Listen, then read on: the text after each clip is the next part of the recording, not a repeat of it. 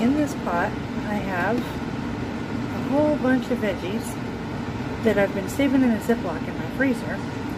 I've got the ends of like the onions that were cut off, bell peppers that were cut that were kind of dry, some random mushrooms, some green onions that were all, you know, kind of wilty and whatever. Everything in here otherwise probably would have been tossed out. Fresh broth, and then I'm going to use that for a soup. I've got a couple of ribs that I made the other night that I need to use up, so I'm going to put some of that meat in there, and I'll show you what I'm going to do here in a minute. So in here I have a little bit of bacon grease and some butter. I'm just warming that up, getting that hot. And in here I'm going to put, there is carrot, celery, onion, some garlic. This is all fresh stuff, but it was wilty in the fridge. The onion was a little bit dry, the celery and the carrots were a little wilty, and the garlic I just needed to use up. So I'm going to put this in there, get that browning. Well, not necessarily browning, but getting it all to where it's kind of translucent.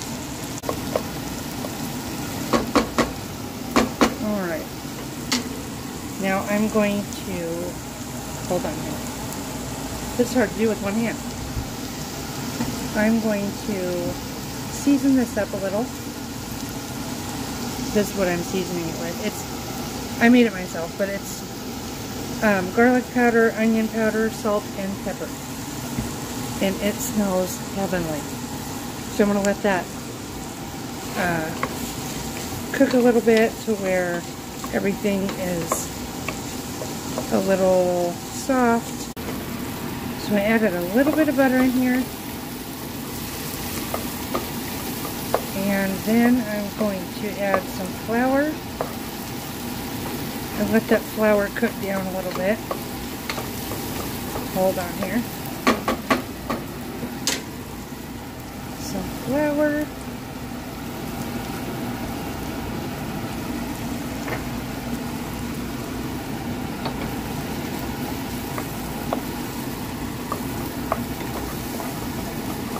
You want to, when you put the flour in there, you want to make sure you cook it down a little bit to just to get the flour taste out of it. So we'll let that cook for a couple of minutes.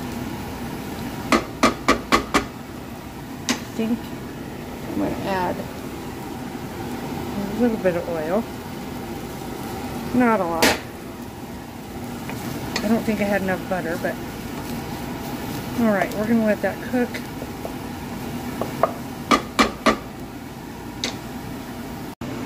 Alright, this is what this is looking like. That flour cooked down great. So now I'm going to add our broth that we made. If I can do this one-handed. You guys, look at this broth. Look at how rich that is. I'm going to pour this in.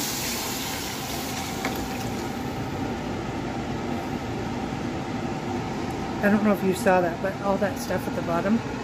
Oh. Yum.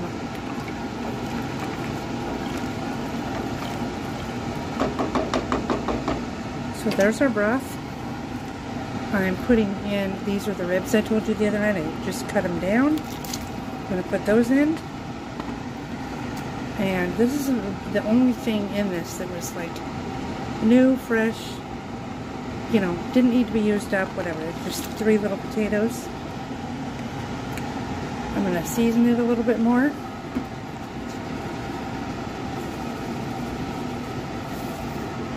That might look like a lot. We're salt people and pepper people. So there's that. So I'm going to let this cook, and it's going to thicken up. The potatoes are going to cook. That pork is going to just kind of dissolve in there a little bit with the fat and everything. Oh, it's going to be amazing. This thickened up really nicely. The potatoes started breaking down. That flour in there did its job. Now we will put it in a bowl.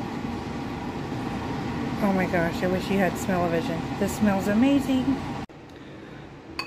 So here it is in a bowl with a piece of buttered toast that's very, very sourdoughy. Oh man. And all of this, that whole pot of stuff that would have possibly been tossed out. And just reimagine it a little bit. Anyway, if you enjoyed this, give me a thumbs up and let me know if you try it. Alright, I'll see you in the next one. Bye-bye.